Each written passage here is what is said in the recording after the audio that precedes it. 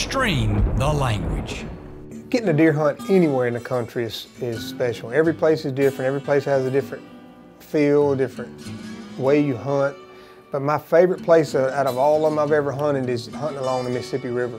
And it's more the area and the experience to me than anything. Of course, we have a lot of deer there, but something about being on the river, hearing that water, watching the sunrise or the sunset on that river, that's what it's about to me.